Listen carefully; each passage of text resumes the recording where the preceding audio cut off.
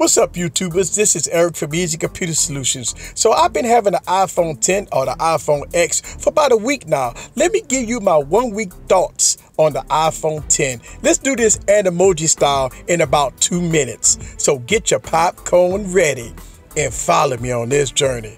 Let's go.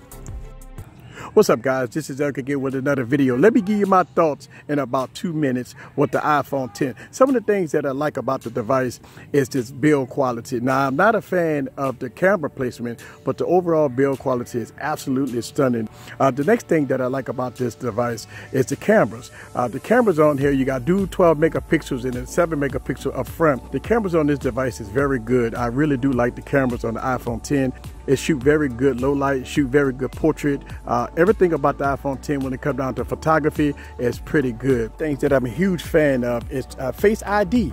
I actually like Face ID. Double tap to wake, swipe up, and boom, it reads my face very fast.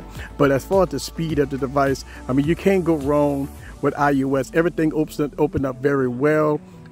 And no problems at all when it comes down to speed. So let's talk about some of the things that I don't like about the iPhone 10.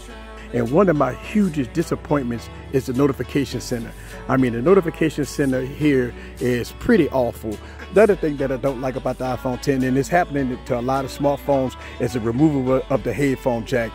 So as you can see, the iPhone 10 is a great device, one of Apple's best devices of 2017, but it does have some flaws like the notification center. Ooh boy, I tell you what, I am not a fan of the notification center.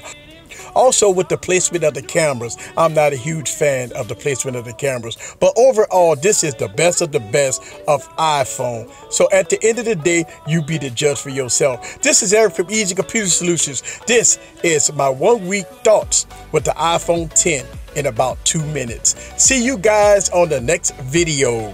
Peace.